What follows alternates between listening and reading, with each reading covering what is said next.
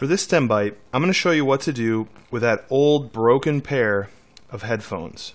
So you know that I use glass to make these videos, and one of the cool things about glass is that there are no earbuds, right? Your ears are open to hear everything else, but you can still hear through the device.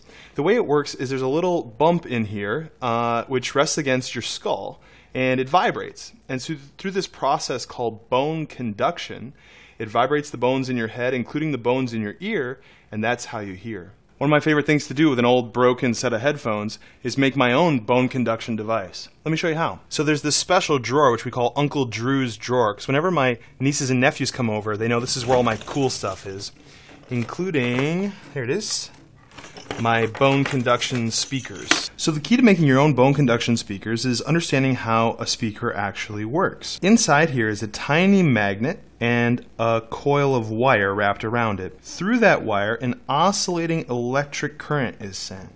And as that current oscillates back and forth, carrying the signal of the music, it creates a small magnetic field which forces the magnet to kind of jump back and forth. Jumping back and forth makes the air move back and forth, which is what makes the sound that we hear.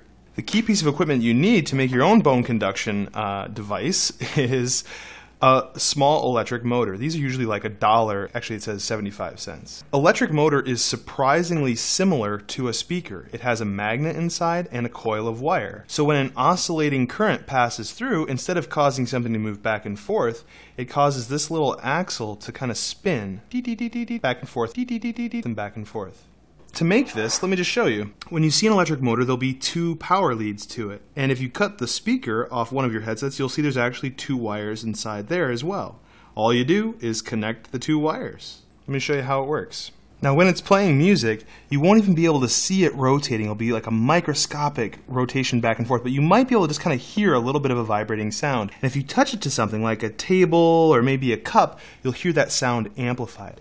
But the very best way to hear it is actually to bite down on this. So if I actually take this little motor and bite on it between my teeth, I can actually kind of hear the music like it's coming from inside my ear. It's really cool.